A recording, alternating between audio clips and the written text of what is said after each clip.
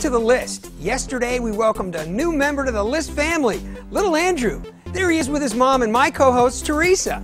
My first thought after realizing I won't have Strasser to kick around while she's on maternity leave was what to get the baby. So I turned to another new mom and my co-host Jan to help me navigate the treacherous rapids of baby gift shopping.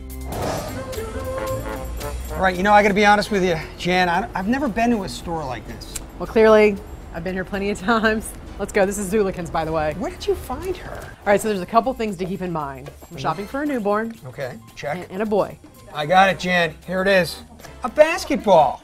Yeah, I know what that is. Yeah, so do I. It's a basketball. It says All-Star on it. Basketball. Read what it is.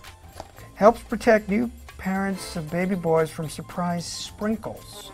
Ah, not a basketball. Jan, stretch cream. That would be stretch mark. Oh, stretch mark cream. It's the same thing. Oh, a bottle steamer. Yes, that's a perfect gift. Every mom can use one of those. Question, when the baby grows up, can we then steam vegetables? No. Anybody have a lint brush? Nobody told me this would be dangerous to my wardrobe. Do you like this baby present?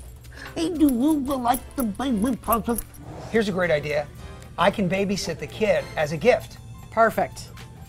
Everybody needs babysitting, but you gotta learn how to diaper change. Okay. Yeah. So I'm gonna teach you. Okay. We're gonna learn on this bear. Fold. Fold. Yay! And go, you're such a good baby. Let's go find your mom. Jen, the perfect gift. I found it.